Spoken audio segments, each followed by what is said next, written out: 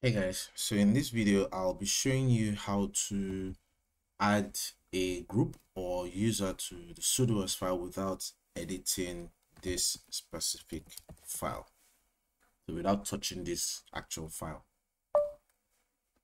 um so let me just do sudo vi sudo. So if you don't want to touch this particular file, there's another way to add the Sudoers to this, and then it will automatically be linked to this Sudoers file. It will be read by the file system.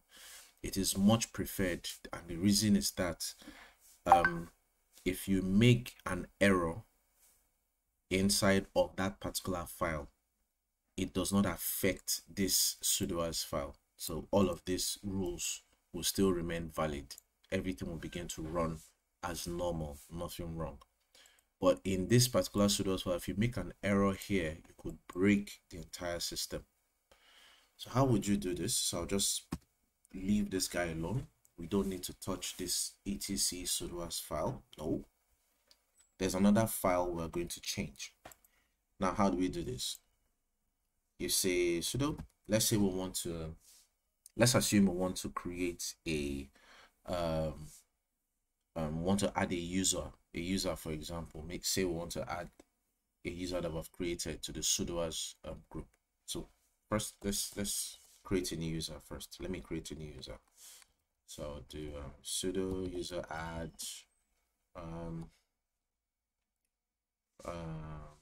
Jeff. Okay. Let me just specify a group first.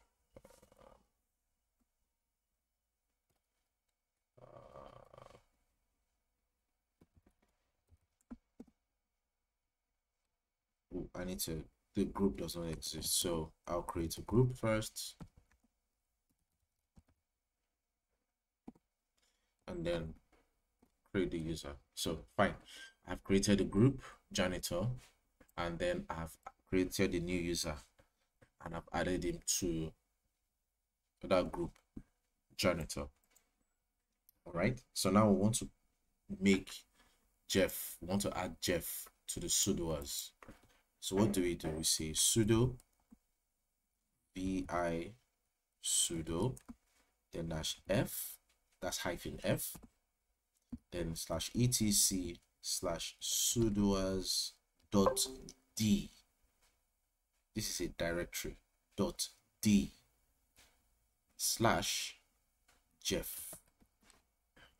So what this will do is it will create a file inside this place, so that the operating system can read that file and understand Jeff's permissions.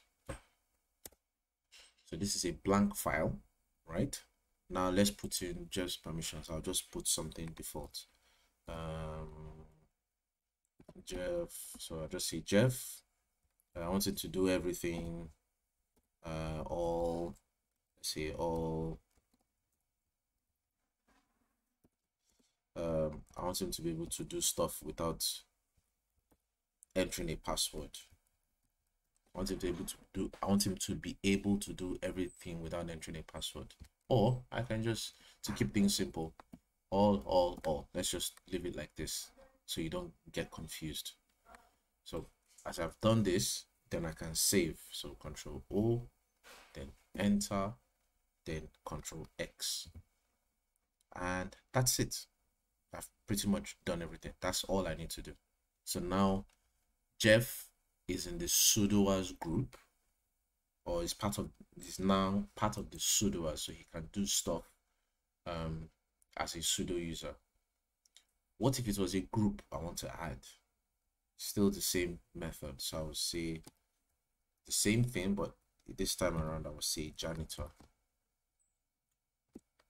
and here I will say percentage. Remember, groups start with the percentage sign. So I'll say janitor. Anybody that is in the janitor group, please do all, everything. Just do everything. I don't care. Just do all. So I can save this. Control O and Control X. And that's it. So I've successfully saved this. Okay, so something else. Let's see what is. I'm just trying to show you, not something else actually. Pardon me. Let's just see what's in the file.